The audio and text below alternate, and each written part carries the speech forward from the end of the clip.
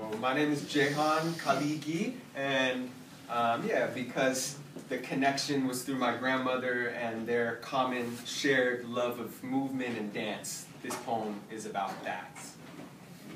It's entitled, I'll Meet You There.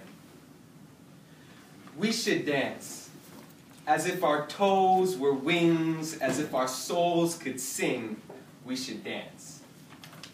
As if dancing were a symbol of peace, as if gyrating arms and fluctuating feet were the true protest signs of an anti-war movement, we should dance.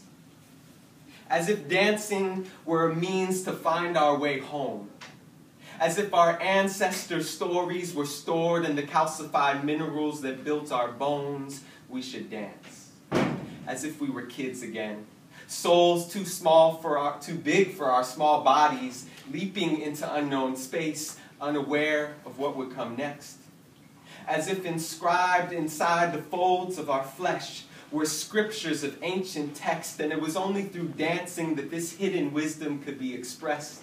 We should dance in the streets, like 1,000 bursting roses rising from an Arab spring. As if the answers were less important than the burning songs we sing, we should dance.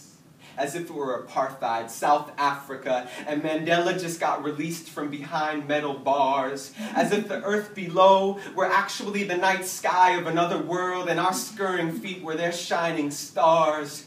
We should dance to celebrate the sun.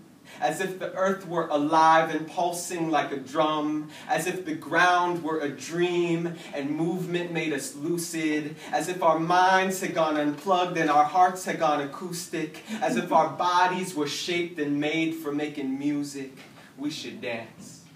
As if no one were looking, as if grandma was cooking, as if shedding our skins, we should dance, we should dance, we should dance more often.